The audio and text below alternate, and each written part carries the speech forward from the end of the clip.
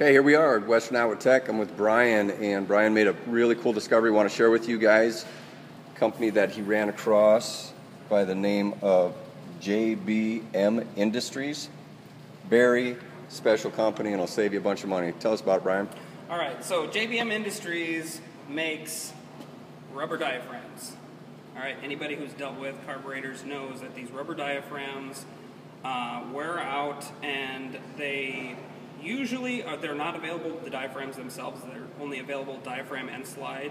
So the OEM or Honda product is about $130 to $150, depending on make and model, for the overall slide with the diaphragm on it. So with a V-twin like mine is, you were looking at about $250 to $300 to replace these. At the instance of one of my instructors, I went online and found this company who makes these aftermarket diaphragms. And these are just a rubber diaphragm. They're a little bit thicker than OEM would be. And as you know, the OEM ones are rubber over top of a fabric. These aren't. These are just straight rubber. So JBM Industries charges $20 per diaphragm. All right, walk us through the process.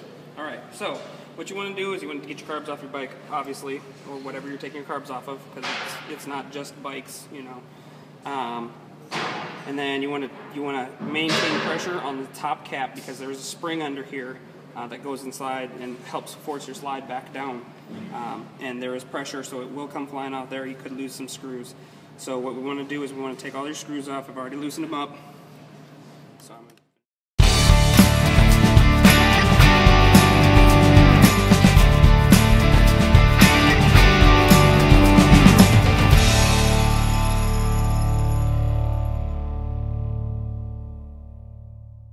Okay, so you want to be mindful of where this divot is in here on the outside, because that lines up underneath with your vacuum hole. So this is what helps the diaphragm go up and down on yours. You also got to watch these tabs here. These are tabs that tell you where they go, and they go in these two recessed slots. So a little bit raised, so keep mindful of that. All right, so I'm going to pull this out of here. The slide just comes out. Okay, and then I highly suggest, they don't suggest it on the site, but I highly suggest to take the needle out, because it takes 3 seconds. You literally look down in here, and there's a cross tip diaphragm. Just reach down in there with the screwdriver. Don't even have to look at it. Twist, and it comes right out. And then you just very carefully drop your needle into your hand, and you won't bend your needle, you won't damage it. And it's just better overall. So when you're prying on this and trying to get this diaphragm off of here, you got to be careful. So on this one, there's a top ring and there is a bottom ring on this diaphragm. So for ease of removal, I will take the top one off first and then remove the bottom one. So take a pair of You want to make a mention of marking the slide? Okay. Yeah, also, this flat surface goes right in front of your butterfly. It also lines up with your little ear here on your diaphragm, and there is a specific place where that goes. So you want to mark that before you take that slide out of there, like I did on the inside where the metal is, because that metal is going to stay there. The rest of it is not. So mark anywhere else is going to help you. That just lets you know where your diaphragm is going to be installed back at, so you can line this ear back up again. And that way it drops back down into the slide where it belongs. So I just take my pair of side cutters, reach in here, and get a good crimp on this small one, and then it'll break free, like this one did. And take that off, and the bottom ring will come off, or the diaphragm itself will come off. Then you have to take, and you may have to take a couple of bites to get this off, and then get in there and get it to snap. If you can't get it with your pair of side cutters, you can when you've taken enough material out, you can put a screwdriver in there and pop it free, and it'll finish breaking it. So, and then they'll just pull apart and come off of there. So when JBM Industries has you order, they want to know a couple things. They want to know the outside overall diameter of your topping here. So you want to know from outside here to the outside of here. You want to know what that is. In mine, they're 72 millimeters. Okay.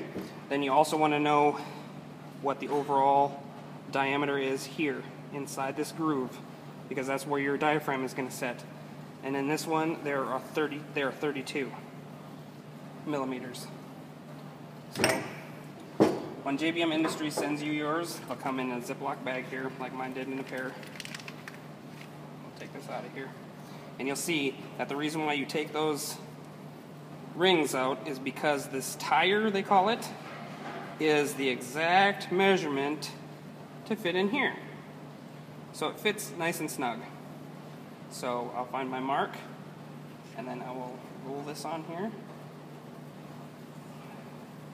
May have to do a little bit of pulling, but as they say in the directions, don't over pull, because if you over exaggerate it, then it may cause you issues. So you'll see here I lined up the ear up, and I did it upside down. As you can tell by the lip is on the top. So we'll take it back off again, flip it right side out, line her up, slide her back on there. Alright, see, not a big deal. So what I'm going to do is I'm going to take a Loctite super glue gel, and I'm going to run a bead of it all the way around here, and I'm going to let this dry completely before I start messing with this and putting this back into the carburetors, because you want the glue to set up so that it doesn't have any possibility of maybe twisting or spinning or becoming misaligned before it goes into the bike or whatever product you're using.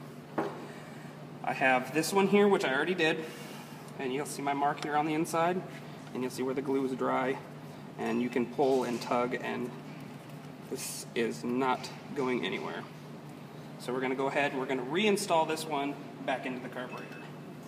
So first things first, we're going to take our needle and we're going to put it back in there.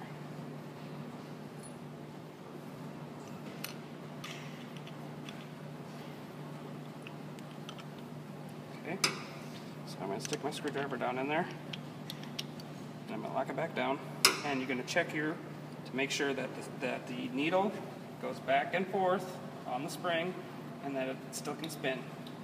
That's how you know it's properly installed. Just like that. Make sure that we are properly seated.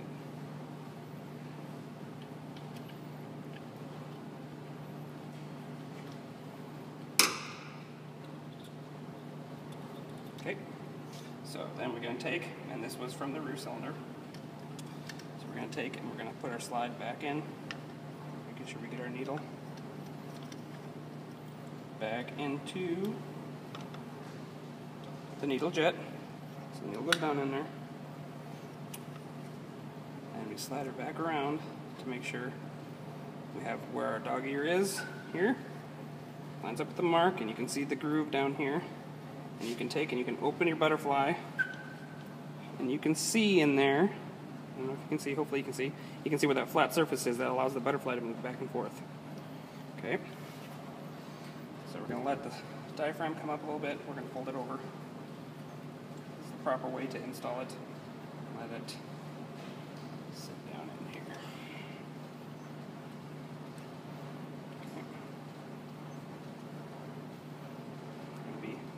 Real delicate with these, and you see it sits down in there nice and easy. You want to hold the bottom of it with your finger to keep it from going on down too far on the slide.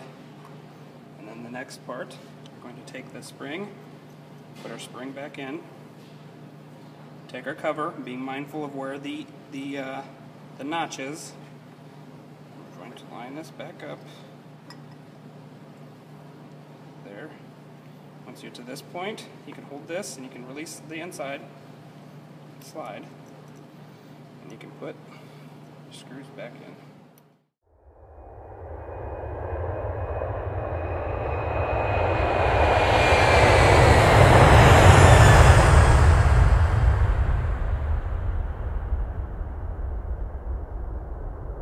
The top for this is So, as you can see, it reacts immediately and goes up and down.